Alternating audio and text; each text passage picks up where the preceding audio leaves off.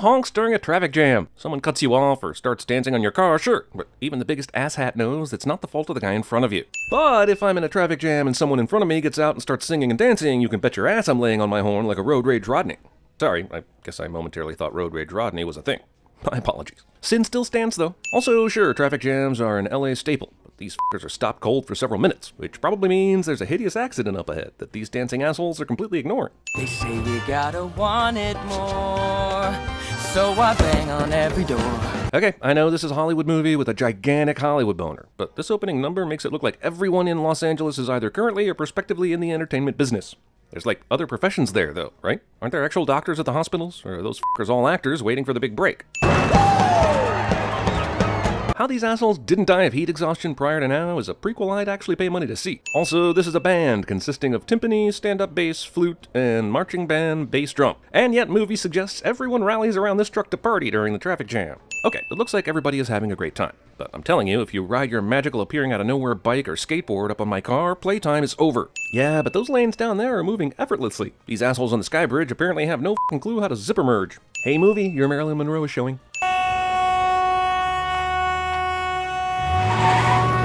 Sebastian is not only able to pull into that left lane to properly scold Mia, but also pulls to a full stop in the middle of what's now a moving highway to give her the stink eye. Character forgets an appointment for one of the most important jobs in their life right now, cliché. Mia not only is the only person in Los Angeles to own a fucking parka with a fur-lined hood, she has it in her car and can use it to cover the coffee stain at a moment's notice. Okay. Kudos to the movie for showing us early on that Mia actually does have talent. We see several bad auditions later, but they aren't about her talent. It's because her heart isn't in it and she's distracted. So when she gets famous later, it's totally believable because of this scene. Props also to Emma Stone for making me emotional in a fake audition inside a movie. Also, I'm going to go ahead and take another sin off for Emma Stone's cry face. That's a great cry face right there. Other cry faces are gross and snotty. This is a very clean cry face that I would like to point out. 1 second. This casting director and the girl that opened the door in the first place is a dick to terrific acting. You know, for starving artists, these girls sure do reside in what looks to be a 31-year-old's vision of how young women in Hollywood should actually live. Mia takes only 1 second to wrap up this movie's PG-13 rating. Movie takes time to introduce us to Mia's 3 closest friends, who later will play a key role in helping her adjust to her new relationship and issues. Oh, right. We barely hear from them again in the entire movie. Most egregious dancing in the streets since Mick Jagger and David Bowie. Man, what were they going to do if Mia didn't go? I'm sure they'd have Ubered or something, but they get right the f*** into Mia's car like she called the all-time DD for this orphanage of aspiring actresses. Movie sets the reddest bathroom since The Shining record that no one thought would be broken since, well, The Shining. No parking sign in the entirety of Los Angeles is this simple to understand, I promise you. You basically need a degree in theoretical physics and a graphing calculator to figure out where and when you're allowed to park. Damn, Damien Chazelle became a master of color and framing seemingly before he hit puberty, which should be a sin because I'm jealous, but for this shot alone, I'm knocking one off. This movie introduces us to Seb's sister, who later will play a key role in helping him adjust to his new relationship and issues. Oh wait, we barely hear from her again the entire movie. Does she like jazz? Probably not. Then what are we going to talk about? I don't know, pop music? The Middle East? Why does your date have to care as much as you do about jazz? Because you're living like a hermit. You're driving without insurance. Hold the phone there, Nancy. He's driving without insurance? That's like putting your whole mouth right in the dip. Oh, goody. Now even Damien Chazelle has an expanded universe. Oh, wait. This shot right here of Seb's reflection off the tip jar? Yeah, that's gonna get a sin for the director showing off. This restaurant audience. Sure, they're just here for a family meal and everything. But that was excellent pianoing in any context and should elicit some sort of response, so this audience. Did you test for a chromatopsia? DOA on 23rd. Perp laughing his face off at the PD. Damn Miranda rights. This is my classroom. You don't like it, the door's to my left. Why did she suddenly get sucky at acting? Because that guy didn't kiss her? Because of The Amazing Spider-Man 2? Because of feelings? This entire movie depends on Mia attending some random party where Sebastian is cosmically also playing in the hired band. This is Los Angeles. Coincidences are 10 times less likely out here due to sheer population size. Iran, a fantastic suggestion. Yeah, I guess Iran kind of describes their first encounter when he blew her off. But she seems overly confident this will get under his skin. And yet, it does. So, what do I know? I'm honestly surprised he even remembers her. He was so distracted that night from being fired. This is actually the second movie co-starring Ryan Gosling and 80s music. Sarcastic dancing Mia single-handedly provides animated GIFs for the next 5 years. Requesting Iran from a serious musician is just, it's too far. But right before that, you were playing Take On Me, so aren't you really responsible yourself here? You're in an 80s cover band. What did you expect? it's a Prius? I mean, that doesn't help me. Awesome f***ing Prius joke, movie. I mean, seriously, I was laughing so hard I had to rewind the movie like a whole 5 seconds just to catch up on what I missed. F***ing hysterical joke. Give that writer a raise and a half. Why is he dressed in a suit now, but earlier was in a t-shirt and an 80s jacket? Is this the kind of gig where you come play keyboard, but also then change and join the party? Does he take a suit and a bag to every gig just in case he meets Emma Stone? Hey movie, Your Singing in the Rain is showing. Mia brought her comfortable shoes to the event tonight, but waited until mid-song to actually change them after she'd walked up a fairly steep hill. And this is the moment I felt goosebumps from my love of old school Hollywood musicals. And for that, this movie gets yet another sin off. Hey, it almost won Best Picture, okay? It's not like I'm overpraising some straight-to-video bull. Good night. Parting after that adorable-ass dance without getting her phone number. Is she double-clicking that tablet in the same place with her fingernail on a clearly blank screen? Movie doesn't know how to iPad. Wait, did Mia bring a blue skirt to work to change into? Because I'm pretty sure she was just wearing black pants. I hate jazz. She says she hates jazz, and then we get this jazzy, jizzy montage of jizzing to jazz. And while I want these two to get together as much as the movie does, I cannot condone the forcing of jazz on those who do not get jazz or wish to get jazz. And it's dying. Dying, man. It had its time. Indeed it did, and while I don't wish for jazz to die, I do think it's a minority genre that needs to play to its core audience to stay relevant, as opposed to trying to grow. Wait, so they were just walking together on the Warner Brothers lot when Sebastian said, What are you doing right now? but then they went all the way down to this Lighthouse Cafe, which is in f***ing Hermosa Beach, almost an hour away, and it's a cool shot of them walking in different directions, but shouldn't either or both of them be looking for a cab? I'm glad she's happy, but where is she going right now? And how is she going to run there in heels? This ain't Jurassic World, yo. Jesus, is everyone required to run down the middle of the road in this f***ing town? There's a perfectly good sidewalk right there. Striking. How does she stand directly between the projector and the screen and no one even flinches? She should be ducking milk duds and ice cubes by this point. This slow build to hand-holding scene is adorable, but it reminds me too much of my college girlfriend Molly, who after an awesome date with a similar slow hand-hold romance moment proceeded to say goodnight to me and then still somehow suck off some townie named Jared in the alley before calling it a night. And a memory like that can only mean sins for a movie like this. Sorry.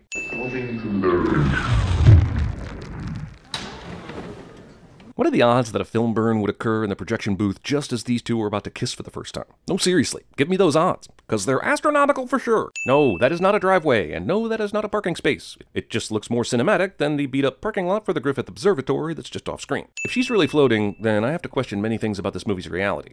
But if this is merely symbolism, then it's beautiful. Sadly, I have only been paying enough attention to just barely not know what's going on here, because I am too famous and important to still give my work 100% of my full attention these days. Duh. So I'm left to guess that maybe she just ate too many helium cookies? Or maybe everything up till now was someone's dream and nothing I've seen is real? Shoot, I better drop some acid to find out for sure. Hey movie, Your Wall-E is showing. Sexy dancing, sweet jazz, sexy dancing, sweet jazz. Who am I kidding? Emma Stone won this battle just as soon as it began. Sorry, awesome musician Gosling. No, he doesn't have a steady gig. But he's figuring it out. Jeez, Mia, exposit much? You know he's in the next f***ing room, right? This phone conversation right here can be blamed for the series of events that ultimately doom this relationship.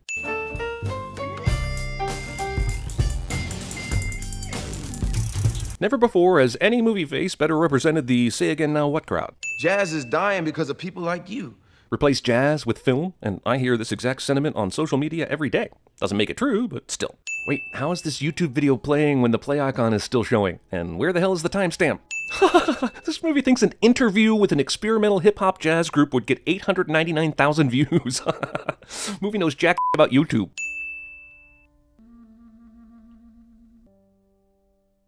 Damn, when this movie emotionally montages, it emotionally montages hard. Ah yes, the age-old story of all the young, attractive people attending a jazz fusion concert, then mugging the piano player during his solo. Always whips those kids into a lather. She is even more surprised about the lack of jazz in this music than Seb was during his audition. How many attendees can you really hope to get for your one-woman show when your chief marketing strategy is a last-minute CC email? Also, Mia spams all her Hollywood contacts and doesn't even bother using a blind CC. Mia, just no. Do you like the music you're playing? I don't know what it matters. Let's put this in perspective here. It seems like Sebastian's had a pretty gradual transition from traditionalist to celebrity, but in movie time it's only been a few months, between summer and fall. It's like 3 months max. This guy was such a purist he resorted to petty vandalism of the Samba Tapa place, like 90 days ago. But now he's cool with wearing a f***ing piano tie on stage? Why aren't we celebrating? Why aren't you starting your club? Jesus Christ, doesn't anyone in this movie know how to wait? Maybe you just liked me when I was on my ass because it made you feel better about yourself. Over the line, dude. Way over the line. End of the record cliche followed immediately by food burnt in the oven cliche. 2 rocky relationship metaphor cliches in 5 seconds. Their relationship must be truly doomed. What the f is he even trying to make here? A giant pot pie? Burlap wrapped something? Hobo stew stuffed with newspaper clippings? I mean, Jesus, this is an abomination even if it isn't overcooked. When your one-woman play is one night only, you ought maybe to conserve the marketing budget and not paper the town the way you would if you had a month-long engagement. Or, you know, go digital with your marketing, yo. Why would they even turn on the house lights? For a curtain call, you'd keep the stage lights up so the audience would clearly see the actor. But in this case, the movie really wants to twist the knife on how cringy this is. Also, the single biggest mystery of this movie is how an unknown wannabe actress staged her own one-woman show for one night only and actually had people show up. Seriously, try putting on your own one-person show in LA as a nobody and see what happens. It'll be the polar opposite of the magic this girl encounters, that's for sure. And worse than that, she's actually going to get famous after this. One of the 9 people who saw this show was so moved as to get Mia an audition for a major movie role. Just think, being true to herself and playing to an audience of 9 paid off for her. So obviously you should similarly ditch wisdom and pursue your foolish dreams. Don't quit your day job. If YouTube trolls actually left the house and went to plays. Amy Brandt, the casting director. She was at your play. She was one of the 9 people who showed up, because Hollywood casting directors give the finger to math and odds when going out to scout local talent, and attend mostly one-woman or one-man shows that have little to no word of mouth.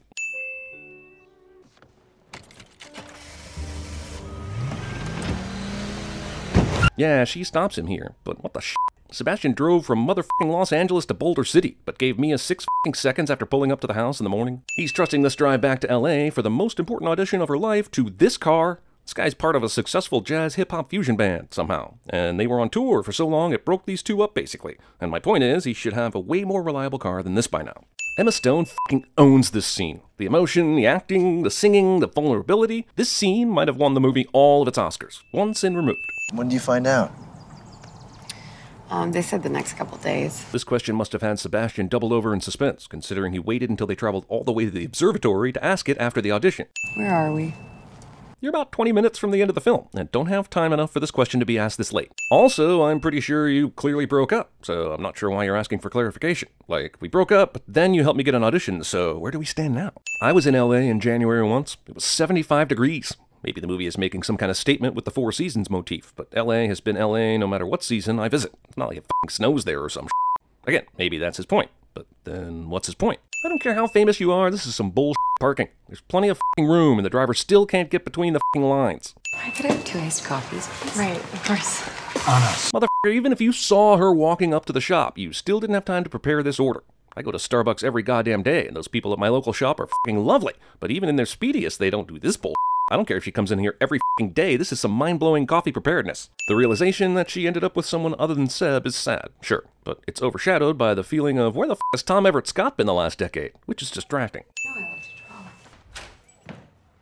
I wanted to give this movie props for showing a realistic love story in which the main characters don't stay together forever, but the fact that both of these assholes got exactly what they wanted within 5 years is so unbelievable that I'm doubling down on the signage. This ginormous Emma Stone is famous billboard on the wall of the jazz club is even more overt and obvious than the wall of Mary Jane Watson acting posters in the background as Peter drags his broken motorcycle in Spider-Man 2, which is even more interesting given Emma Stone's own time spent in the Spider-Man universe. You want to check it out? The fact that famous movie star Mia just happens to be in the location of Sebastian's new happening jazz bar on its opening night is a coincidence wrapped in synchronicity, covered in a thick layer of epiloguian bullshit. If someone is staring at my wife like this for this long, I'm definitely asking questions. And here's where the movie both cheats and wins. We get to see that fairy tale coupling of Mia and Seb play out, and it feels awesome, even though we know it's not real. But then we also get to see the reality ending, where they both end up apart, because sometimes chasing your dream costs you relationships. That's deep, and only makes the what could have been montage all the more heartbreaking. Strangely enough, the bar they go into in this version of the story is called Tom Everett Scott's. For Best Picture. La La Land.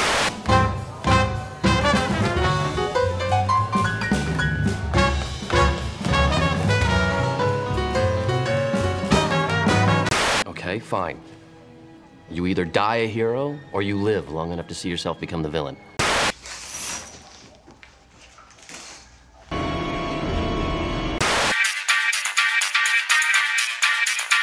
There are no 2 words in the English language more harmful than good job. Every now and then I get a little bit nervous that the best of all the years are gone by. Turn around.